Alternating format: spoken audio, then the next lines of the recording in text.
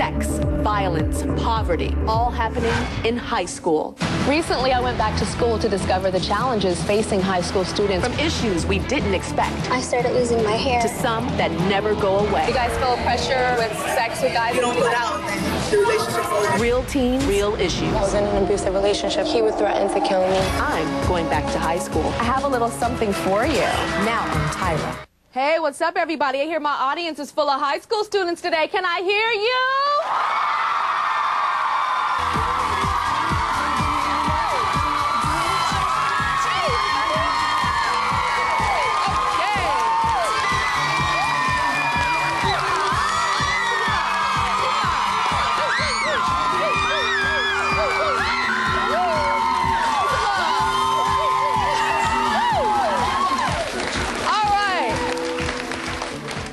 Embarrass myself right now about how old I am. I started high school 20 years ago. Oh, Lord. And I know that teenagers today face all of these same issues, but I wanted to see how they're dealing with today's faster and sometimes really meaner world. And to find out, I partnered up with the Pencil program and I headed back to school. And you are coming with me. But first, let's check out this audience full of high school students from all over New York City.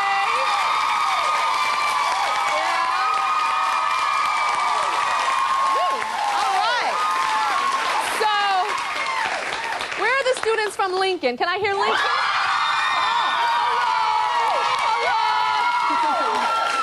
Oh, okay, all right. Well, I just want to say that you guys are fun. You're crazy. I was in the school in the hallways, and you guys are Tyra! Tyra! Some of you guys should have been in class, and you were roaming them hallways, and you know who you were.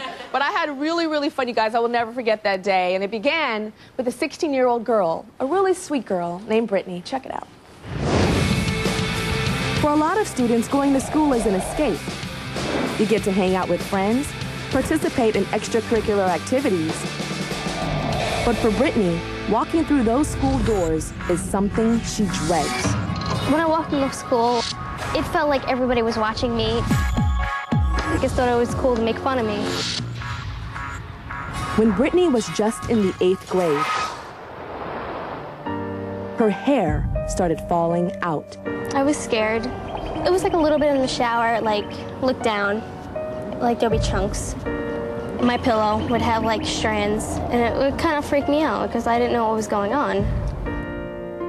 She was diagnosed with alopecia, a rare autoimmune disorder that causes severe hair loss. The kids in my class started realizing, and I was losing so much that we couldn't cover it anymore, and it was, you know, my mom decided it was time for a wig. But wearing a wig didn't put an end to Brittany's bullying nightmare. That's when it went crazy. The boys would try to pull it off. People would like go up in the hallway and just point fingers at me, coming up to me saying, "Oh, we know you wear a wig, take it off." Brittany's story really touched me, so I decided to pay her a visit. How are you? Give me a hug. Hey there. Hi. I know that you've been going through some stuff, right? With your alopecia?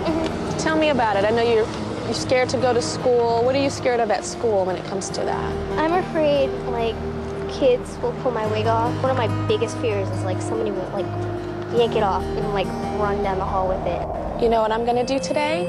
Because you're scared to go to school and you're scared of all those things that they're gonna say and scared that they're gonna pull your wig off, I'm gonna bring you to school today. Really? I am, so it's gonna be me and you in your school, and they can't mess with you when I'm there. 16 years old, I remember 16. So tell me how the alopecia started. My dad, he got sick. He had passed out in our house. They took him to the hospital and they found out that he had heart problems. And like when he had gotten sick in the house, like I was really freaked out and scared. And from all the stress and the anxiety, I started losing my hair. And as our car pulled closer to the school, Brittany was getting anxious. Will she make it inside the school? We're about to pull up to the school. And again, I know this is a scary thing for you, you know, and not knowing somebody's going to pull your wig off and them calling you those awful names, but I'm here with you, okay? Is that Brittany? Is that what you guys are thinking? Like, oh my gosh, she looks so fantastic. Well, we gave you a little makeover with a little new wig. How do you like it? I like it. I like you as a blonde. I think it is fierce, darling, as a blonde. Your story, it really touched me because you feel like dropping out of school sometimes. I didn't know it was that heavy, that sometimes you feel like dropping out. Yeah. Tell me why it gets that bad sometimes. It's hard when I go to school because kids pick on me for having alopecia, for wearing a wig, and they don't know what I go through. And, you know, they just think it's cool to make fun of me.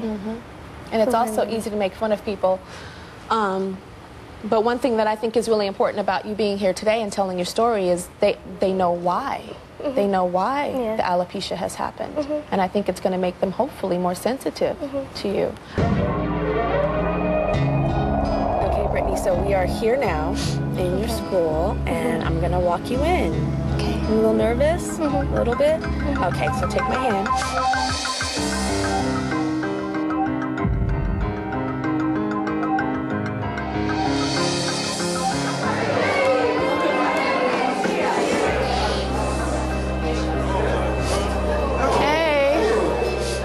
You guys are some of the guys that tease Brittany, but she's with me today. Yeah. Oh, she's good now, right? Yeah. Okay, so you guys are gonna give her love, because I'm not gonna be here every day. And you guys, y'all don't need to be teasing people. Y'all are brothers. Y'all get teased in life because of being brothers. I'm a sister. I know how it is. So you guys need to uplift and help, right? Not tease other people. Okay. Give me hugs, so we'll all get hugs. Group hugs. Group hugs.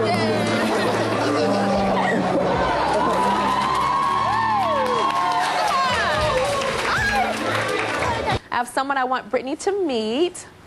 Peggy Knight, stand on up. So this is Peggy Knight. Tell us why you're here, Peggy. Well, Brittany, I just want to let you know that I also have alopecia areata, and I lost my hair when I was age 14. And I also went through all the things. When I heard you talking earlier, I just started crying because it brought back all the memories of what it was like to wake up in the morning and have to go to school and have to think about, are my bald spots going to show? Are they going to tease me today? Which they did. And I have one quick story to tell, is that when I recently went to a high school class reunion, the young man, who is now an adult, who used to call me Baldy, is now short, fat, and bald. It was great. Do you have something special for her? I do. I have the hairpiece that you're wearing today as a gift from me. My company is Peggy Knight Solutions, and I got into designing hairpieces because I hated what was available. So that's a gift for you. Thank you. There's somebody at Lincoln I know that wants to say something to Brittany.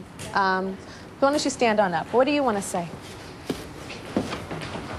I mean, Tyra, I see Brittany every day in school, and I did not know that, you know, you were getting bullied.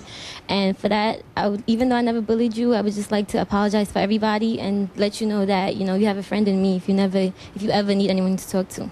And I know who you are because I met you. Why don't you tell us your name? My name is Sukanya. Okay, then why don't you guys go? We have a little break. Why don't you guys talk? All right? All right, we'll be right back.